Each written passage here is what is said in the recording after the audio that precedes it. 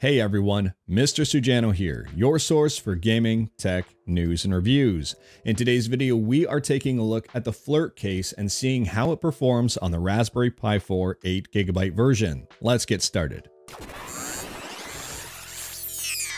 The Flirc case is designed to keep your Raspberry Pi cool and do it silently. There are no fans in this case. This case acts as a full heat sink for your Raspberry Pi. There's a metal post inside of this case that touches the CPU on the Raspberry Pi. And what it does is it pulls the heat from the CPU chip and disperses it around the outside of the case. This case is metal and it will get hot in order to keep your Pi cool. For this video, I have two different versions of the Flirc case, the standard silver and black edition and the Kodi edition. Both of these cases do function the exact same way. The Kodi case is an all black case with the Kodi logo on the top. I think this case looks extremely sharp and I really like the look of it overall. Inside of the case, there is a thermal pad as well as screws to attach the bottom to the case. The black paint scheme continues on the inside of this case as well. And here is a look at the standard edition of the Flirc case. Most people are probably used to this look, myself included. The insides of this Flirc case are the exact same as the Kodi version except for the color. Fun fact here, if you have both versions of the Flirc case, you can actually swap out the tops. So if you don't like the Kodi logo on the top of the black box, you can swap it out for the flat black top and make a completely blacked out Raspberry Pi case. Installing the Raspberry Pi in the Flirc case is relatively simple and straightforward. It's actually gotten a little easier over the years. There is a thermal pad that is included. Some people attach the thermal pad immediately to the post of the Flirc case, but I do recommend attaching it to the Raspberry Pi instead. And that is because the thermal pad is not the full size of the post in the center of the Flirc case. So if you mount the thermal pad to the Flirc case first, you run the risk of it not making full contact with the CPU on the Raspberry Pi. If the thermal pad is not making full contact with the CPU on the Raspberry Pi, you may run into cooling issues. So mount that thermal pad to the Raspberry Pi first, and then remove the plastic coating on the outside of the thermal pad. Once your thermal pad is mounted on your Raspberry Pi looking nice and pretty, you can insert it into the Flirc case. I do recommend inserting it on an angle and not flat, so that the outputs here, for example, the HDMI out and the USB-C ports, go into the holes first, and then the rest of the Raspberry Pi will easily fall into place and in the correct position. Once you've inserted the Raspberry Pi, you can gently press on the Raspberry Pi just to make sure it's in there securely. Don't put too much force here because you might accidentally crack the board.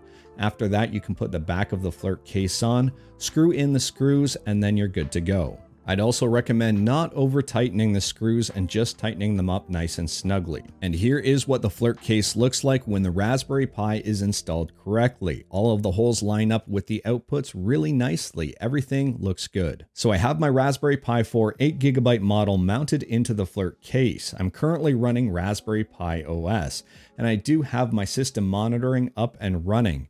Up here is the temperature of my system currently, as well as the current CPU usage. And here is the command I'm going to be running to do the stress test on this video. I will leave it in the description of this video as well if you are curious. And the current temperature in this room is about 25 degrees Celsius. We're just sitting slightly under 80 degrees Fahrenheit. So hopefully you can see the thermometer right there just for reference. You can see all of the cores are maxed out. I did not overclock the Raspberry Pi at this point. The temperature is currently sitting at 52 degrees Celsius. I'll continue monitoring this throughout the test. Now I'm partway through the test and it looks like the temperature is remaining fairly stable between 58 and 56 degrees. So after this stress test, we only made it as high as 60 degrees and it was maintaining between 59 and 60 degrees at the very end. I'm really impressed at how well the Flirc case handled this stress test, considering it's only passive cooling. Now the Raspberry Pi 4 was not overclocked, so I'm going to overclock it now and perform the exact same test. Now I've overclocked the Raspberry Pi to 2.147 gigahertz. I'm going to run the exact same test. I'm expecting higher temperatures here, but I am curious to see how the Flirc case does. Just a few minutes into this test and we have already exceeded the temperatures from the last test. This is not a good sign so far. The Flirc case is actually extremely hot to the touch, so I'm a little bit worried about this test, but we'll continue it on and see how it does. Temperatures have now creeped up over 70 degrees, and honestly, touching this Flirc case is a bit of a chore. I can't really even touch the metal part of it because it is so hot. I'm having to hold this by the two plastic pieces on the end. I'm actually really starting to worry about this, but we'll continue on with the test for science. So after about 20 minutes of testing, we got to a total of 75 degrees Celsius for the CPU temperature. This is a little higher than I did want to see, but at the same time, it is under the 80-degree threshold where the system starts to throttle. Now for my overall thoughts on the Flirc case. I'll start out with the good here. First and foremost, I really like how this case looks. It's a really smart looking case. It's minimalistic, it's clean. All of the holes line up really, really nice. Even the Kodi version of this case looks really sharp. I really like how well these are built. I have about 5 of these. I have 3 for the Raspberry Pi 3 and 2 for the Raspberry Pi 4, and I've had no issues so far. Now, the 2 for the Raspberry Pi 4 are brand new, so I wouldn't expect any issues at this point, but again, my Raspberry Pi 3 Flirc cases have held up very, very well. And I really, really like how effective this is as a heatsink. You can really feel the case heating up when the Raspberry Pi is working hard. And now going into the bad. While this does function very well as a heatsink, it is only passive cooling. So if you are doing some crazy things with your Raspberry Pi, or if it's in a hot environment, this may not be enough alone to cool the Raspberry Pi. Overall, under normal circumstances, if you're just running stock RetroPie, or if you're running Kodi, or if you're running Raspberry Pi OS and not doing any overclocking whatsoever, this will suit your needs just fine. This will do a great job at keeping the Raspberry Pi cool.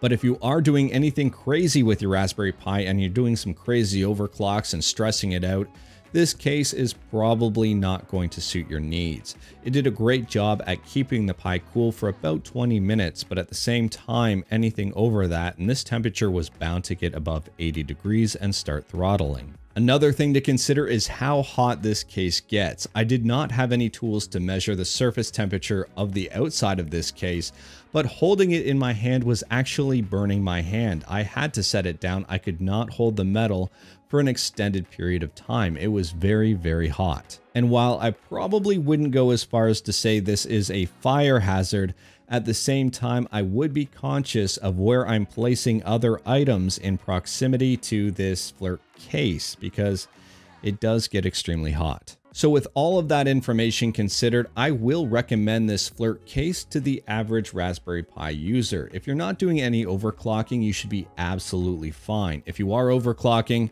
go for something like this, just an active cooling solution where you will be much more successful with your overclocks and overall performance. Anyways, that is all I have for today. Let me know what you think about the Flirc case and the Kodi version of the Flirc case in the comments below. If you like this video, leave a like. If you didn't like this video, leave a like.